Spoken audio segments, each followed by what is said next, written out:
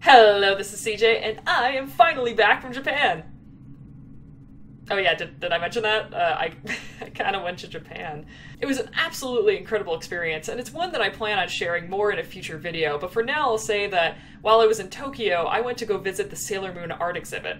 The Sailor Moon art exhibit is a legit museum exhibit in Roppongi Hills in Tokyo. It was a very odd and sort of joyful experience. They had original cells from the anime, just streams and streams of old and new Sailor Moon toys.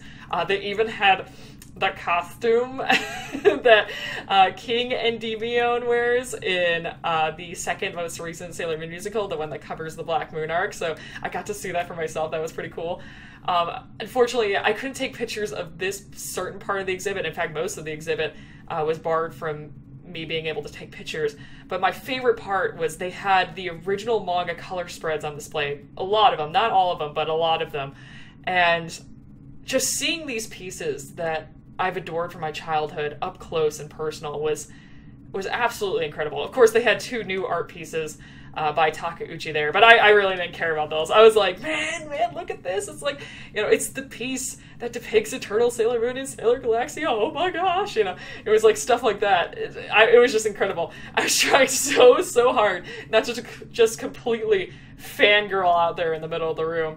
I had a really good time though, and if you are visiting Tokyo anytime soon, I highly recommend that you go check that out. So let's get to the meat of the video. I've missed 4 weeks of episode reviews. Fortunately, I was able to post written reviews on our Inked Obsession, so people who wanted to read that stuff, thank you so much for going there, really appreciate that. But for people who are only on YouTube, I still wanted to give you guys a little bit of a taste of what I thought of the past 4 episodes of Sailor Moon Crystal. So here are my thoughts. Now, these are going to be abridged, they're going to be very brief. I'm not going to be able to go over everything. If you want to read my full thoughts on every single episode, please check out my written reviews on ourinkedobsession.com. I wrote those while I was traveling in Japan. If you have any questions about things that I didn't cover in the video or the written reviews, though, please feel free to post them in the comments below. I will answer them to the best of my ability. So, let's get started. Episode 7, Infinity 6, 3 Guardians. The Good. There was some added focus to give Chibiusa's mission to watch Hotaru a bit more importance. The meh. The Holy Grail was shown in CGI. I put this in the meh section originally when I watched this episode since I didn't understand the choice at the time. I thought maybe it was going to be used with more CGI in a future episode, but now I'm 10 episodes in and I still don't understand this decision. The bad. There were some scenes that had some choice quality reminiscent of the first and second seasons. Sailor Uranus's sympathetic expression when she admits her faults to Sailor Moon is now replaced with a cocky expression, making it extremely difficult to empathize with her. There's inconsistency to the appearance of Hotaru's limbs and its effects on her in the story. Why wear long sleeves and cover yourself up if your limbs can just look normal at any moment? This decision just doesn't make any sense to me in the original manga, and in my opinion, it could have been corrected in this version. This episode gets my first C ranking of a solid C. Episode 8, Infinity 7, Transformation, Super Sailor Moon. The Good. Super Sailor Moon's transformation was incredible. I'm very excited to see how Super Sailor Chibi Moon will be incorporated into it at a later point. My guess is that they'll put her on the right side of the screen right here. The subtleness of Hotaru's slight shift to Mistress 9 in this initial scene is executed well, especially compared to when we get to a later point of the episode. The comedic scene where Haruka explains her lavish lifestyle was kept. These humorous scenes were dropped in the first season, so it's nice to see that they're kept here. The meh. Unfortunately, Rainbow Moon Heartache has incredibly similar animation compared to Moon Spiral Heart Attack. The bad. I'm not sure why Sailor Pluto's talisman was given bubbles as its power aura. I mean, why not some kind of haze like near the space-time door in the second season? Hotaru's transformation into Mistress 9 was laughable at best. It looked incredibly goofy, unlike the horrific transformation that was in the manga. This episode gets a solid B. Episode 9, Infinity 8, Infinite Labyrinth 1. The Good. I enjoyed seeing Mistress 9's added vine motif. I thought it was creative and definitely fits her evil persona. The additional action sequences in the Witches 5 fight were excellent. The meh. Mamoru's powers were never explained in the second season like they were in the manga, so they make no sense here. This was nothing Toei Animation could fix now, but it's a bitter reminder of the awfulness of the first and second seasons. Later, the Witches 5 scenes with the inner soldiers are slightly edited with no real payoff or negative aspect in my opinion. This seems to be the theme of this episode. Most changes come without reward or consequence. The bad. The animation quality was pretty severe in some places in this episode. Unfortunately, some removed dialogue ended up leaving two important plot points out. The first was that Haruka believed the act of killing Hotaru would now be an act of mercy, since she believed Hotaru was suffering in her daemon transformation. To her, the murder would now be an act of mercy, so she felt more righteous in her decision. The second is that once a human becomes a daemon, they cannot be saved. Now, I could be wrong, but I think this may have been censorship since Toei Animation likely didn't want Sailor Moon admitting that she killed innocent human beings, even by accident. It is sad that this had to be cut since it really drives home the evil of the Deathbusters. The sequence where the fake Mamoru murders the fake Chibiusa was censored by being outright cut. I abhorred the censorship of gore in the first and second seasons, and it's a real terrible shame that we have to deal with it again in this third season. Originally, I gave this episode a B, but in retrospect, with the censorship in mind, I would now give it a C-. Episode 10, Infinity 9, Infinite Labyrinth 2. The Good. The nudity in Hotaru's soul sequences is foregone for her adopting a white dress instead. It makes these sequences much less awkward and puts the focus on Hotaru's struggle rather than the fact that she's not wearing clothes. Unlike the cut gore from the last episode, I don't refer to this as censorship because we still get the same story and dialogue, and in my opinion, it aids the tale.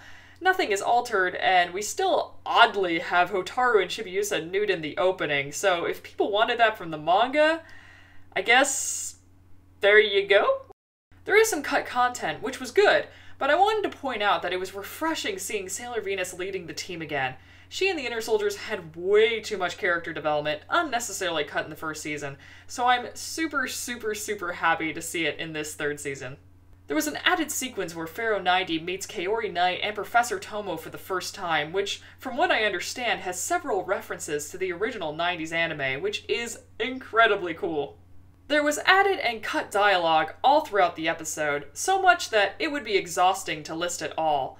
What I will say about it is that all of the added content was done clearly to promote character development. One scene clarified that the Inner Soldiers can now trust the Outer Soldiers with Sailor Moon's life. There was another brilliant scene where Sailor Moon hesitates to kill Professor Tomo, since he's Otaru's father. In the manga, she kills him with zero hesitation, so it was awesome to see Sailor Moon actually give some thought to her actions. The meh. Mistress 9's design is good enough, but it's a real shame that it doesn't look like her horrific manga counterpart. I put this in the meh section though, because I understand her alien-like design wouldn't really fit well with this new art style. The bad. The Garnet Ball looked pretty weak. I mean, other than that, there really wasn't anything that bad. I give this episode a B+. Before I conclude this video, I just wanted to talk a little bit about the new opening and the new ending. Okay, well, let's be real, it's not a new opening. They just got a new group to come in and sing it. That group, of course, being Momorio Clover Z. I always have problems saying their name. This was the group that sang the opening for the first and second seasons. And let's be real, guys. I mean, come on. This song was made for this group. This song was made for a pop group to sing it. It's just very obvious. There was nothing wrong with the first two singers. It's just that this song fits Momorio Clover Z a little bit better. And you might be wondering to yourself, okay, well then why didn't they just have this group sing this song in the very beginning? Why did they just mess around with two other singers? And I have an answer for you. CD sales. This is actually something I purchased at the Sailor Moon art exhibit.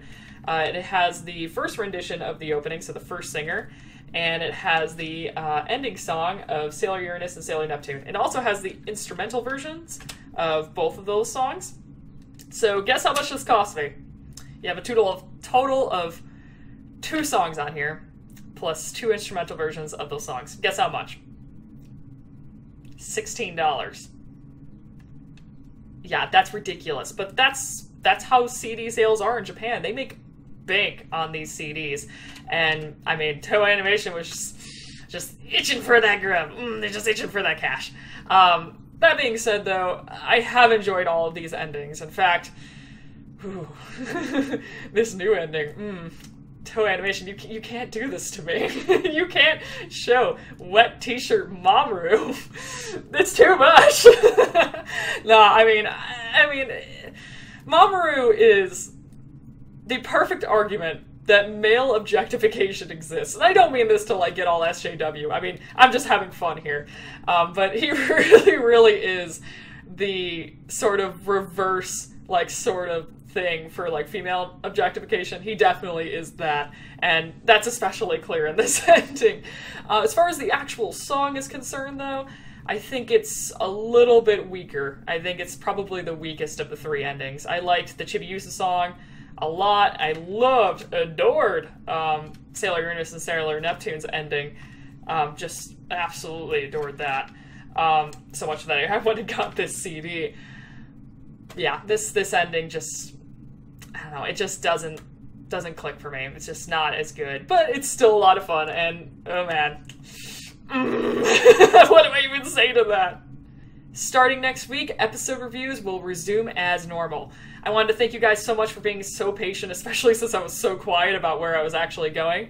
And until next time, this is CJ, signing off.